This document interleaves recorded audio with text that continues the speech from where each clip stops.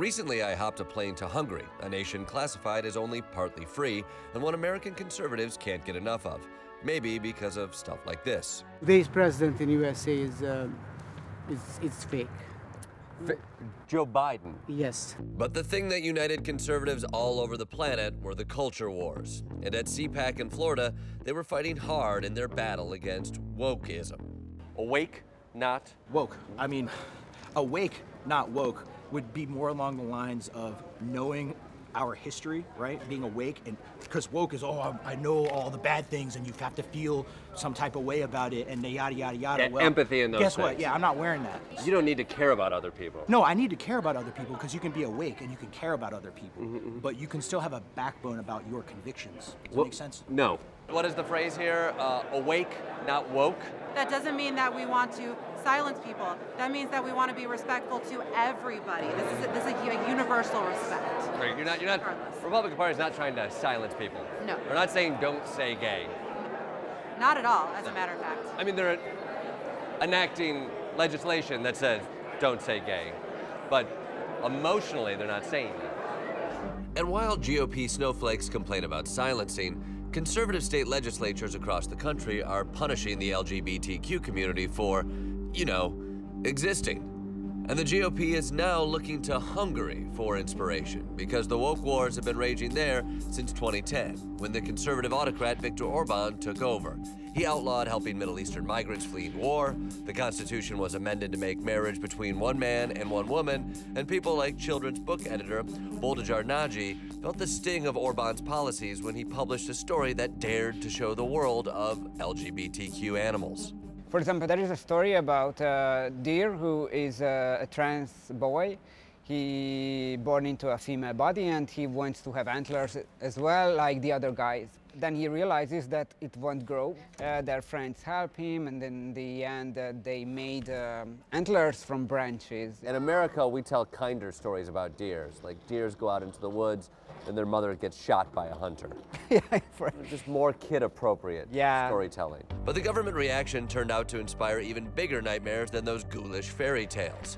A public shredding by a member of parliament sparked action by Prime Minister Orban. Because of the book, the Prime Minister said that LGBTQ people are harmful for kids. They did the Child Protection Act, which says that you cannot even sell LGBTQ topic books if the shop is in 200 meters from any churches or school. Priests can't go and find a book like this. They need to stay pure and open up the Bible and read stories about 40-year-olds kids. You know, these are priests. They have to stay moral.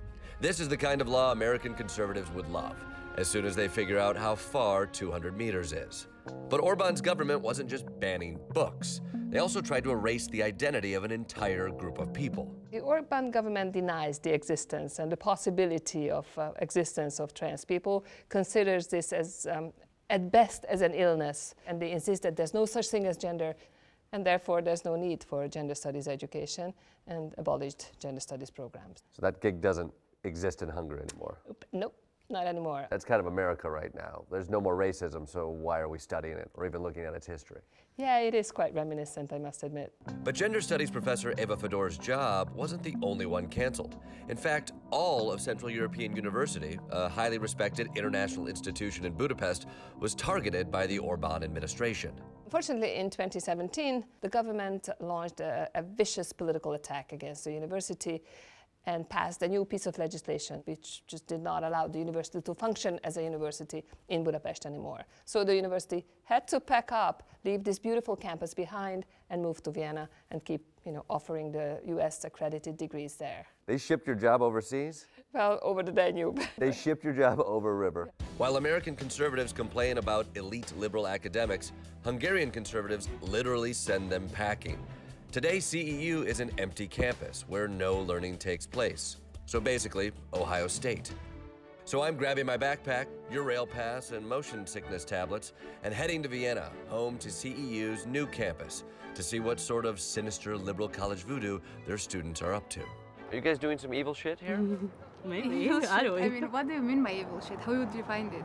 Like liberal college evil shit. Definitely, definitely. We like to talk about gender and feminism, and we like to talk about liberal values and democracy and... That's just Brooklyn shit. Well, maybe the Brooklyn shit kind of learned it from all over the world. Appropriating, that's also Brooklyn shit. That's also Brooklyn shit, exactly. What the Orban government did to higher education is a truly harrowing international story.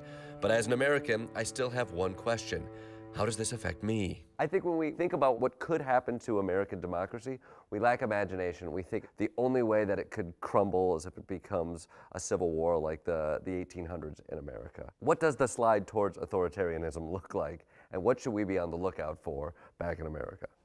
You know this story about the frog, that if you put the frog into water and you gently heat the water, the point is that if you're sliding gradually into something, you barely recognize that you're moving, and you just end somewhere.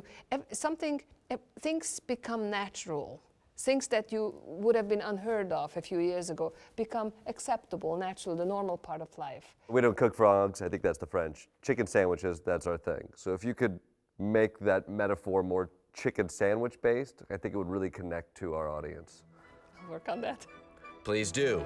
More on this deep-fried fall of democracy Thursday.